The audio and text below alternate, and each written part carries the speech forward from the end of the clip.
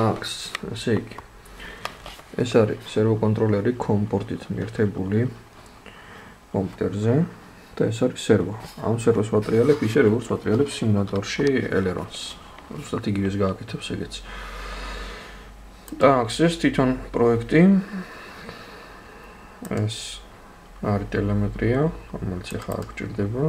დავაპატარავთ ეს. ეს სიმულატორი, დავუკვირდით სიმულატორი.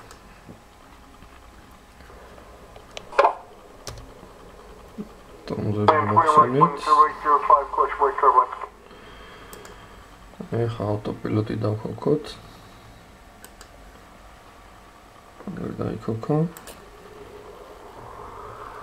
აგერ აპარატები. ტრავის. აკორდას ვიფრენავი.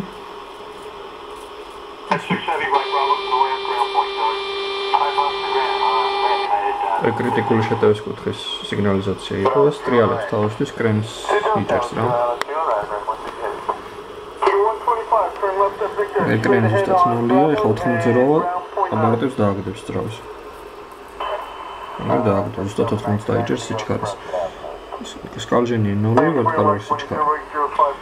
ეხლა გააკეთებს ვირაჟს 30 გრადუსიან კრენით და მოტრიალდება 90 გრადუსზე ვიფრენავ. და მაგასობაში ძრავს უყური რას იზავს აი ამ პატარა ძრავს.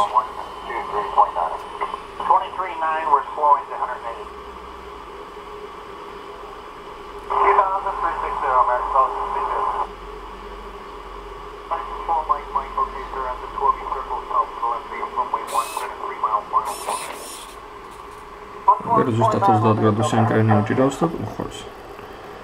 ახლა ნელა გაასწორებს კრენს. აიწყო გასწორება. სკალჟენი მთელი ის დრო იყო ზუსტად 0. გასწორდა. ეს ტრიალებს თავს. ეხლა ტელემეტრიასაც შევხედოთ რა ხდება ტელემეტრიაზე. აგერ ტელემეტრია.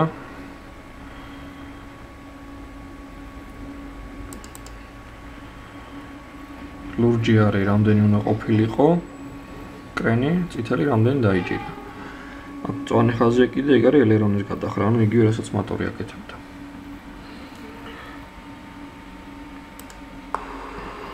ეს გარედან ხდება ფრენოვანი. ეს ჩვენ ცესნა გარედან.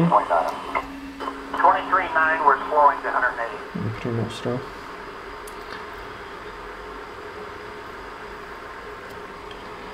ესეც ის არმი, რომელსაც მე ეს ყველაფერი უნდა გადავწეროთ. აგერ არის არმის პროცესორი. ეს მაგაზე უნდა გადაიწეროს ეს on C-ზე და არა Java-ზე.